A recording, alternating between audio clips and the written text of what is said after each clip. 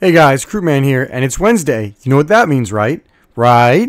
It's time to see if Crute had a good week in the shed or a bad week in the shed. I hope everyone had a fantastic holiday and is ready to get back to the grind.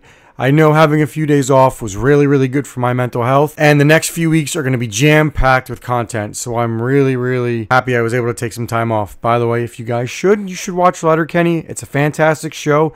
The last season just dropped 2 days ago, so I would recommend watching it. That's what I did. One of the things I did over my break. Anyway, like I said, this coming next few weeks are going to be jam-packed with content. Starting today, the finale is going to be my first time at CES. I'm going to have a ton of content there. I'm really excited. If you guys haven't subscribed, make sure you go down and smack that sub button. Let's get right into my profitability numbers. So as you guys can see, as always, we start from left to right. The leftmost is how I get my rate per kilowatt hour. So basically right now I'm at about 10 cents flat when you take into my house into consideration, which is pretty solid. Then on the middle column, we see my total cost per day and how I calculate it, and my power write-off. So you can see I'm at about $50 a day in terms of how much it costs me to operate my shed and my garage, and I have about $11 power write-off a day. So let's focus on what I've been mining and how much I've been making. All right, so let's start off with my CPU mining income. I've been mining on Zpool, which just takes the most profitable Ghostwriter coin at the time, mines it, and it pays out in LTC. I've got 7 CPUs going. It's basically 6 3900Xs and one 5900. And I'm getting $7 a day in LTC, so that's not bad. Then you look at my Caspa, my ASICs. I'm getting about 45 Caspa per day for about $4.37 for my 3KS0s. Let's move on to my GPU mining and how much income I'm making from that. So you can see I'm mining a mix of Carlson, Prim, Nexa, Nori, Zil, and Ergo. I'm getting about $2 a day in Carlson, $33 a day in Prim, $6 a day in Nexa, almost $10 a day in XNA, almost $10 a day in Zil, and almost $10 a day in Ergo for a total of $70.67. So my total income from the farm is about $82.04. Then we see my power.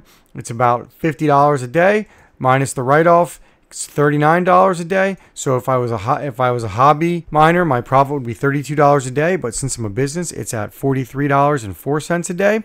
So now let's compare that to last week, as I always do. You can see if we start, we'll compare my income on ASICs last week. I'm down from 5.5 cents to $4.37. My CPU profit, though, is up from $5.82 to $7 a day. And my GPU profit is down quite a bit from $109.33 a day to $70.67 a day. And my profit has definitely taken a hit. We are down from $85.62 to $43.04. So overall, like I said, we are down about 50% in terms of profitability from last week to this week. Some of the reasons for that are Carlson and Prim just taking an absolute nosedive. I did not switch to Power AI as well. Holidays have been insane for me, and I chose to prioritize my family over chasing profits. So I definitely made this a lot less this week, and that's one of the reasons why. But it wasn't all negative, like I said. CPU profits were up, and Caspa profits were down. You know, the amount of Caspa I'm yielding is about what I thought, and I have said before, once I get down to about 36 Caspa a day between the 3KS0s, I'll move them to unmineable and basically turn them into GPU miners until they become bricks. Or maybe they'll never become bricks. It all depends on what Caspa profitability does. But I'm sure new Caspa miners are definitely sweating right now. And you can actually see the price of Caspa ASICs has come down quite a bit as well. As far as CPU mining goes, I will most likely stick to Zpool, converting into LTC for the next few weeks. And I will keep selling daily or weekly to help offset the farm's power cost. But overall, we are still profitable, which is a good thing. I am really interested to see what the next few weeks bring, if some coins will bump to help offset profitability, or this is what we can expect in terms of profitability for the next month or so.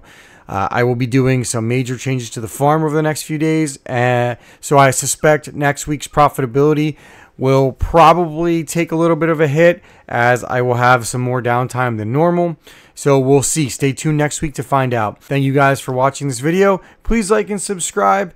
Like I said, I do these profitability videos every single Wednesday, so you can see whether I'm profitable or not. And a lot of people just comment on my channel and just go, "Are you profitable? Are you profitable?" Well, make sure you check out these videos and you can find out if I'm profitable. and why I'm profitable, or if I'm negative or positive for the week, what are the reasons behind that. Thank you guys for watching. Like I said before, I'm really close to that 3,000 sub mark. I'm about 70% away, so 30% of my goal. Everything's looking up. Thank you guys for watching. Please like and subscribe. Recruit Man out.